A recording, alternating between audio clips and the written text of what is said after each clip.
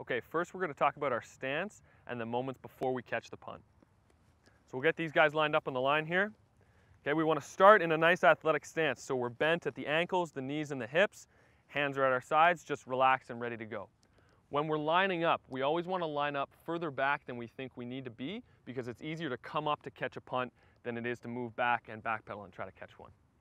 Our eyes are on the punter, first of all.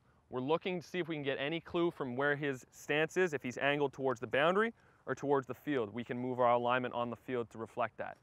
To start, we're going to get them to line up right on the hash or right down the center where the ball's being snapped.